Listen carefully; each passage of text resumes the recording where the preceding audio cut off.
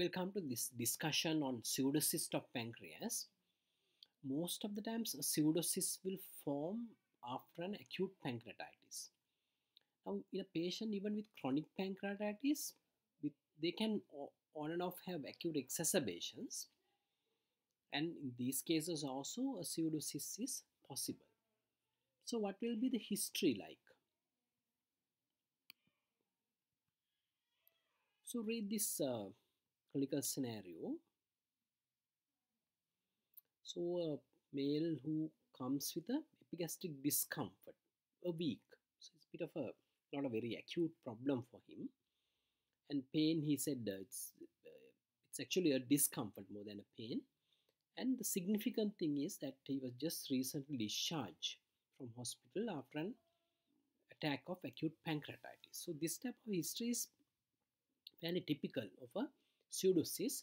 But of course, your history, it's better to complete other causes for epigastric discomfort. It's always better to see. I mean, maybe here's some myocardial ischemia. So any cardiac symptoms and any other GI problems like hematemesis melena, whether just to see whether it could be gallbladder problem. So it's always better to take a history, a good systemic inquiry, your medical histories and everything.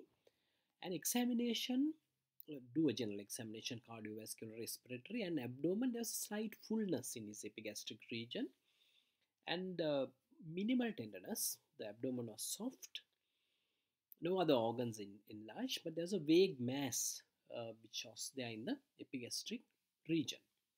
So clinically, we thought that he has a pseudocyst, and then confirming, we can just recall your protocol that we did earlier. Now here doing an amylase is not very important because it's not an acute attack of pancreatitis, but is to visualize the pancreas and also there's a cyst by some form of imaging.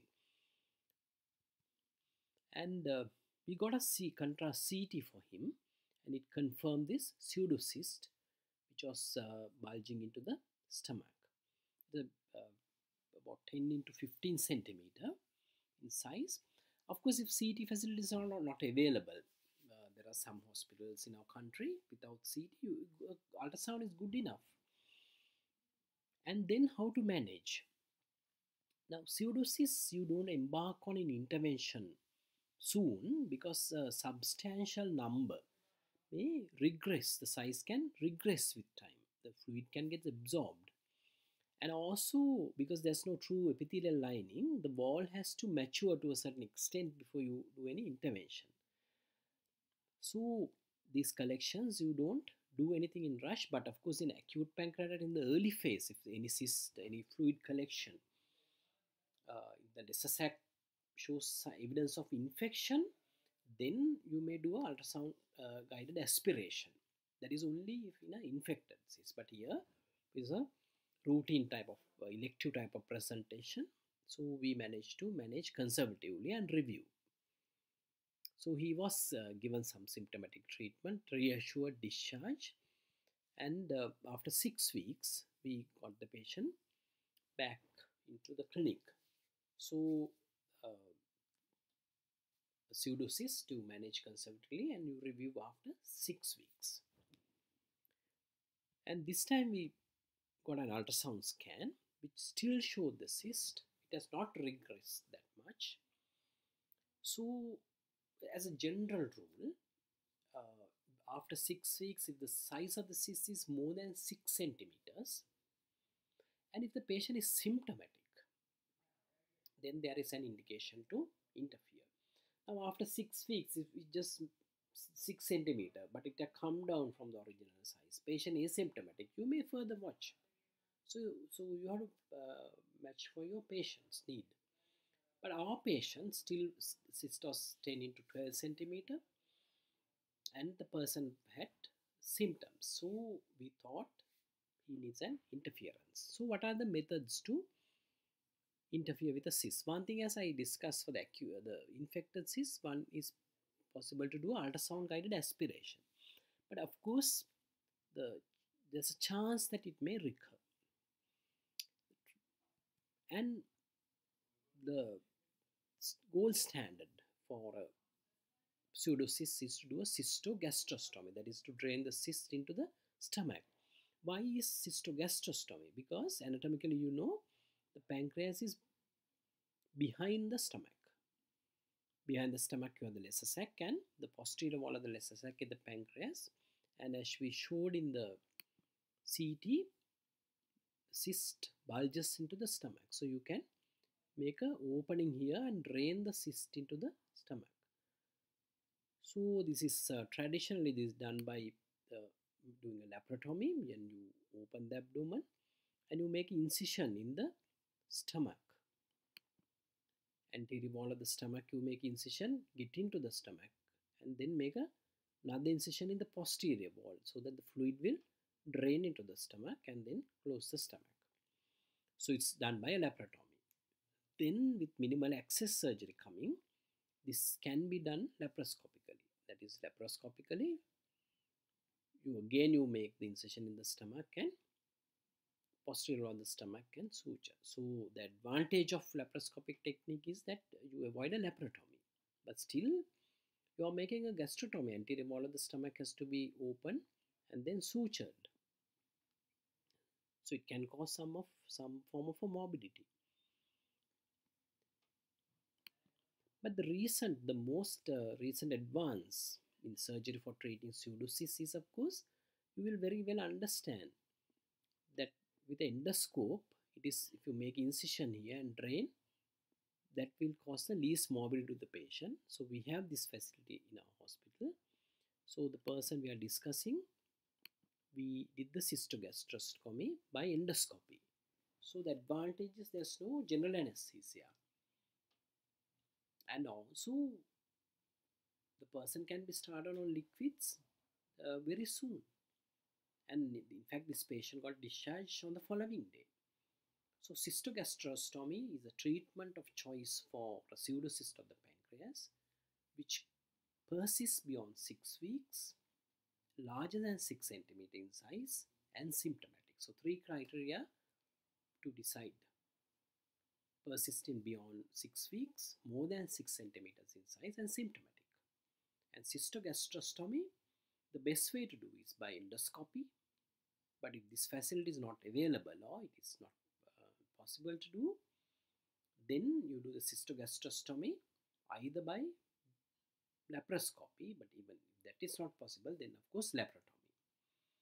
Now, to do the cystogastrostomy endoscopically, if you have the facility of endoscopic ultrasound, it can give better landmarks for you to decide where to drain. So the standard operation is cystogastrostomy, but there are some cysts which may point in a different direction. So sometimes like cystojejunostomies are done, but if those happens very rarely. So if you remember even this only, that is more than enough for your final exam.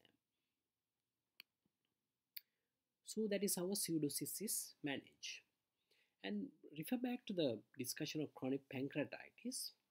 And in that we said the chronic pancreatitis, another complication is the duct obstructions. Either the commonest duct to get obstructed is of course the pancreatic duct. It may be due to fibrosis or stones in the pancreatic duct. And some cases the bile duct can get obstructed and they can present with obstructive jaundice. So this is a person who we diagnosed chronic pancreatitis, and in the initial imaging we had a dilated pancreatic duct with a stone obstructing the duct. So these people to treat this, to relieve the duct by removing the calcula obstructing, it helps in the pain management. The pain also is settled, and also it stops further destruction of the gland. So the best way to do this, to remove the stone in the pancreatic duct, best way in the sense the least morbidity, is by ERCP.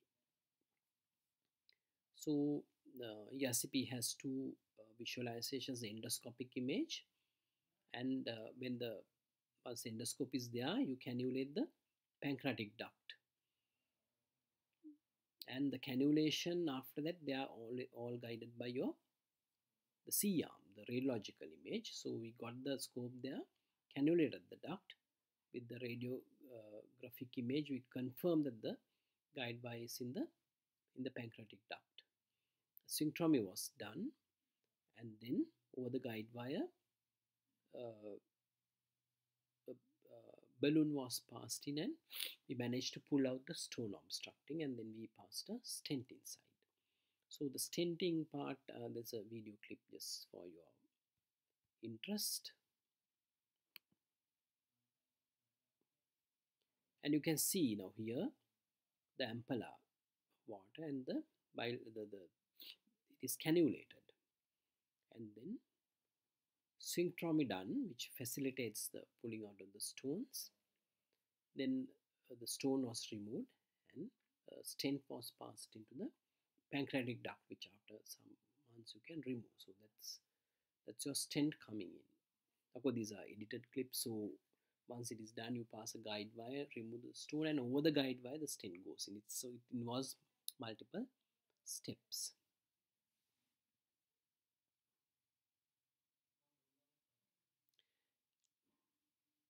And if a person with chronic pancreatitis present with obstructive jaundice, again the first line management would be to pass a stent, and because the inflammation settle, they may get better. But if it's a tight stricture, then another option is of course to do a bypass, a cholecystogegenostomy.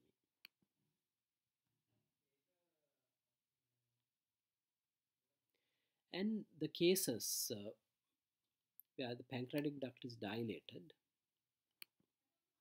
and if you ERCP fail to do the stenting, then of course again by open surgery it is possible. And here what is done is the pancreatic duct is open. First, of course, you have to expose the pancreas. You know the pancreas is retroperitoneal structure, your stomach is there, your transverse colon is there. If you divide the gastrocolic omentum, you enter the lesser sac, and then you can identify the pancreas. And by cannulation, you can find the duct, and then you make a longitudinal opening in the duct, and then a rule loop of jejunum is brought in there, and incision made in the jejunum, and the pancreatic duct is sutured into the jejunal loop. So that is called a pancreatico-jejunostomy. So for an obstructed pancreatic duct, if ERCP doesn't work, with open surgery, it is possible to do a pancreatico-jejunostomy. So these are the methods to manage some other complications of chronic pancreatitis. The pseudocyst, which may be, or it usually follows an acute attack, and it may be not even in a just acute pancreatitis, it may happen. Then the duct obstructions, the pancreatic duct and bile duct, which of course happens in chronic pancreatitis. Best way is to manage with endoscopy, stenting, but if it fails, then open surgery is possible.